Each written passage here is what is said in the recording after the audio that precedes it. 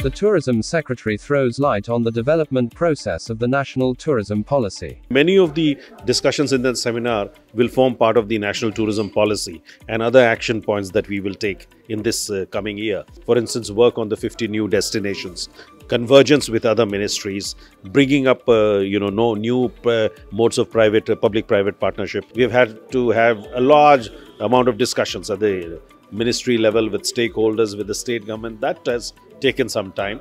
So I'm hopeful that our minister has announced that he will bring it before the next parliament session. So let's hope that we have it in place by then. Starting from the 11th of June, Air India to start non-stop service between Delhi and Amsterdam. SpiceJet's chairman highlights growth dynamics of tourism. Indians actually discovered their own country. We used to talk about 10 million tourist arrivals. That was our aspirational goal, that 10 million people from outside India should come into India and so on. Well, that goal, of course, is going to be crossed, but 700 million Indians got a chance during COVID to see their own country. The number for domestic tourism this year is 700 million people. We built technology which now has enabled pretty much everybody. 95% of people who are traveling by air today are on electronic boarding cards.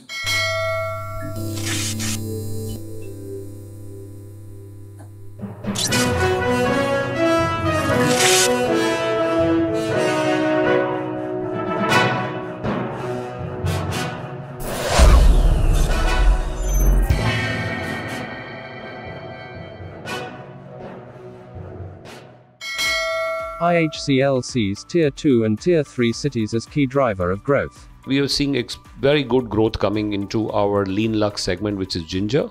We are also doing quite well in Selections and Vivanta.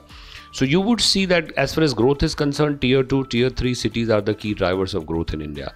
And even from our footprint point of view, there is a lot of focus on these areas. As we move ahead, we are going to be showing a lot of expansion in Northeast.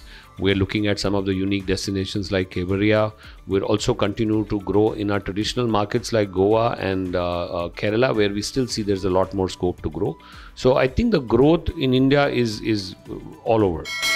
Myanmar Airways International commences direct non-stop connectivity between Chennai and Yangon.